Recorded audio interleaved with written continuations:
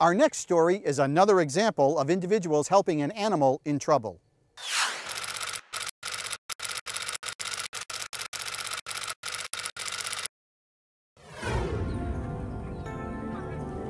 Molly, a horse weighing nearly a ton, has fallen and now she can't get up.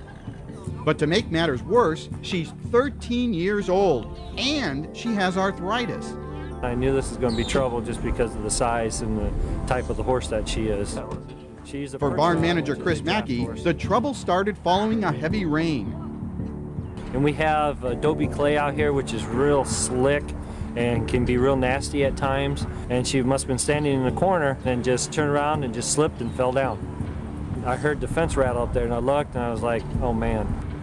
Being as big as a horse as she is, it's just a tough situation to get her out of that corner with a little slope to even attempt to do anything with her.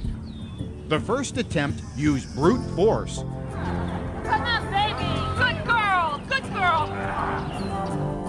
With the help of firefighters and volunteers turned animal rescuers, a second attempt was made. 1, 2, 3, pull!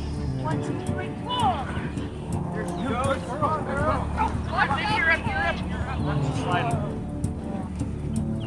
Wood shavings were brought in for traction. If the horse were to survive, she would need to get on her feet soon, as she was getting so fatigued that her very survival was in danger. Even a tractor was used to help pull this huge horse to its feet. Good girl! Get away from behind! Get away!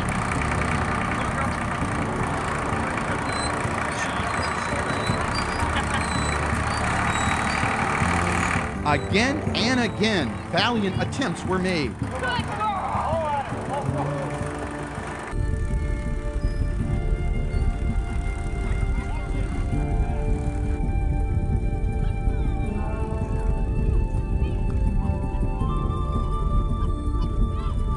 But to no avail.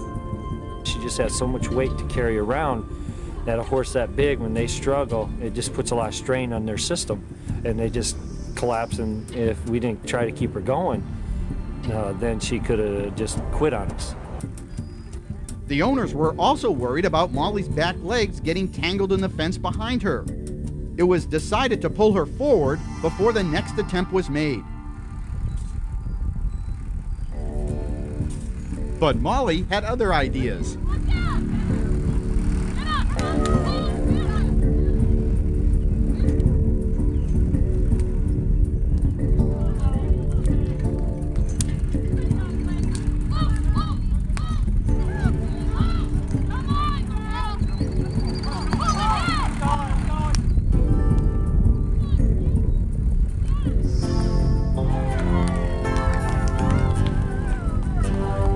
Happily, after getting examined by the vet, Molly was found to be no worse for the wear. What a happy ending to a great animal rescue. Don't go away, we'll have more of Animal Rescue right after this brief break.